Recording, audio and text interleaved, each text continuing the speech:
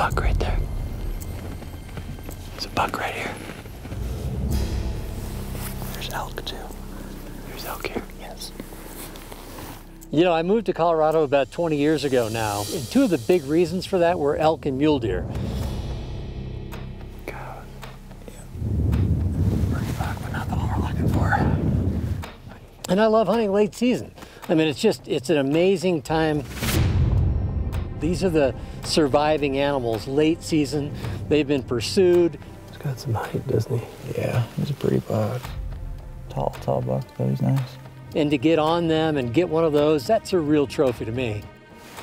Yep, give him a couple more years and it'll be a real nice buck. Exactly. But it's really just the experience. It's this whole atmosphere of getting out into the high country. There's nobody else around, just all wild country. That's why I love Colorado.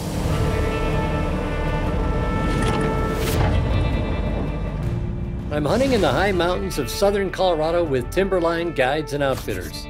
I've hunted with this crew before, and it's uncanny how dialed in they are in their home turf of the Colorado Rockies. My guide, TJ Dorval, knew there was a huge bull in the area that we were hoping to find on this hunt. But even with good scouting in a prime location, big bulls can just vanish into thin air, especially in the late season. And then, like Chris said, we have these late season hunts that they provide, you know, a different experience. It's not the bugling bulls, but it's a lot of glassing, a lot of covering country, seeing, you know, pretty much every nook of the ranch. We're digging deep to try to find these bulls. Don't move, he's still looking right at it. That's the bull that was with the other one.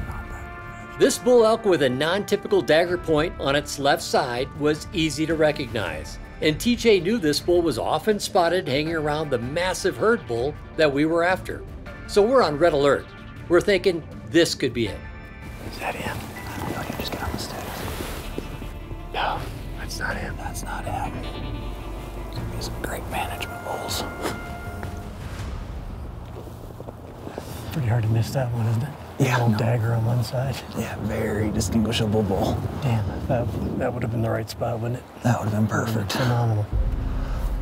125 yards. Yeah, couldn't ask for better. Well, let's go find another one. This time of year, you know, it's post-rut. These bulls are really just trying to put on calories and stay in cover. They're not spending a lot of time on those open slopes. You get short windows to work with them when they're out feeding. They're getting back to the trees early.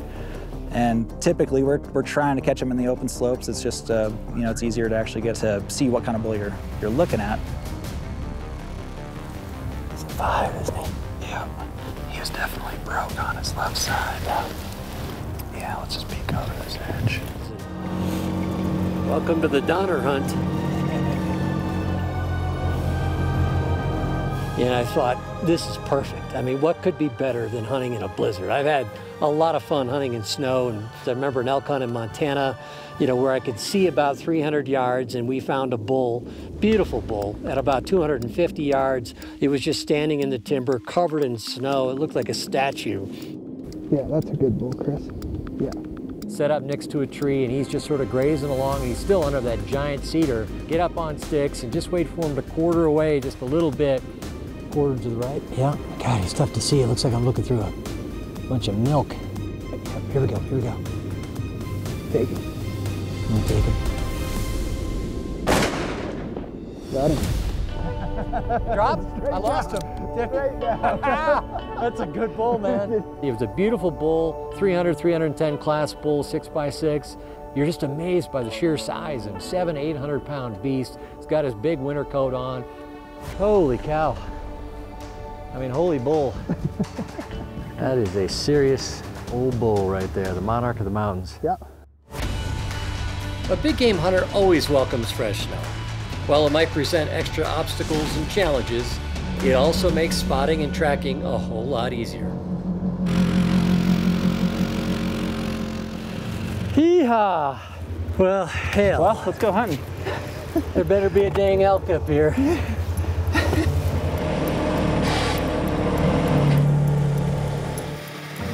Our primary mode of transportation here is side-by-sides. We use Polaris Rangers. They let us cover this ranch.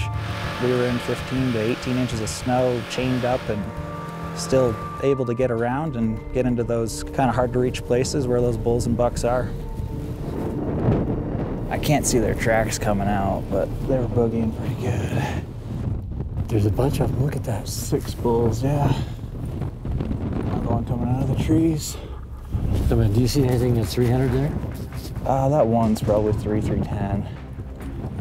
I don't think we need to, look at them seriously by any means, but. Well, you picked the right spot. You were there. Well, let's get out of this window. Keep going, huh? Well, that's a good sign. They're moving. Yeah, they're on their feet feeding. Just gotta find the right one now. We've been chasing a big bull, and this bull right here for the last 3 days. It's the best bull we've seen. They basically feed in this basin here at night, early in the morning, and then they hightail it for the timber. So we're just trying to cut him off. We're just gonna check these fingers as we walk up here, see if he's still hanging. We just saw about 8 bulls already high, taken off into the timber. It's late season, they've been hunted, they're smart. We gotta get lucky. We just gotta get lucky.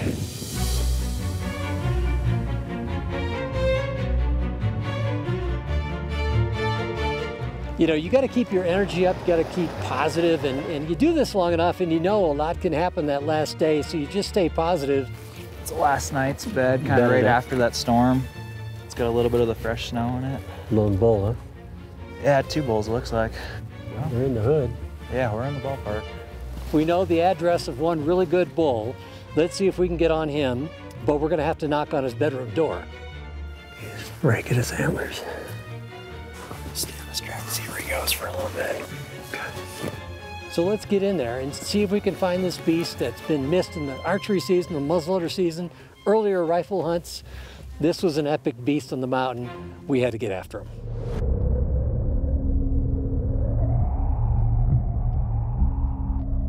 And this aspen forest is a peculiar forest because they're like ghosts moving through here, because the depth of all these trees creates its own camouflage, if you will.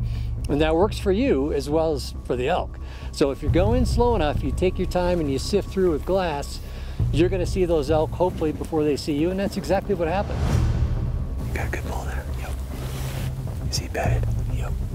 You see his head through the trees right here. He's a good bull. Finally, we could see one bull was really, really a nice bull. Had to be the big one we were after. He's down there, what do you think? Yeah, I'm just trying to pick a path. Wind's good. We got a great wind, yeah. We could tell he's that bull. He's a giant. It's what we're looking for, no questions asked. He's what we're trying to get. Yeah, he's just there right behind that. His head's down right now. Yep. Yeah, the big guy's staying now. He's not getting up. No, he's still just sleeping. Yeah, I could take him right there in the bed. Let's just wait him out, though. Yeah, we'll give him time. We got the wind right. Got a perfect wind. We got plenty of daylight. There's the bull. He's behind cover. There's another bull to the right, another one to the left. We just had to wait him out. He had to stand up before I could take a shot. Yeah, he's getting antsy. Yep. And it was just a patience game, and we just outweighted him. He finally moves around, kind of stretches like, I think I'm getting hungry. Front legs go up, back legs rocks forward, stands up. Give me your shoulder. Give me your shoulder. There you go. There we go. As soon as that bull stood up, I didn't want to give it any time to sort of, move behind cover. Dropped him. Good shot. That was worth the wait, man. Way to go, buddy. Way to go. Good work. That was it. 85 yards away, and just a magnificent bull. Giant bull. That's just fantastic. Yeah, look at those. Oh my goodness. Look at that is a fantastic bull. Great mass on him. Holy criminy. That's just so fantastic. So fantastic. Everything I'd heard about this bull was true. Heavy, heavy antlers, long tines, just the monarch of the mountains. This cool stuff, heavy, you got heavy all bull. this mass. Yeah, what a great beast. This bull has great fronts, great mass. He's just a heavy, heavy old bull, pretty wide, giant fourth on the one side. He's just kind of a bladed fourth, just, you know, great character bull, giant bull. Great mature bull. Fantastic. Midday. What a way to end the season, huh? No kidding. Oh my goodness. What a fantastic hunt. Yeah. Yeah, that's just a fantastic beast. Hallelujah. Not light, is it? Not bad. Actually half tempted to Oh, throw more stop in it. Stop it, he says. All right. The mountaineer Sir Martin Conway said, "Each fresh peak ascended teaches us something." The same could be said for mountain hunts. I climb these rugged Colorado peaks every year in pursuit of elk and mule deer.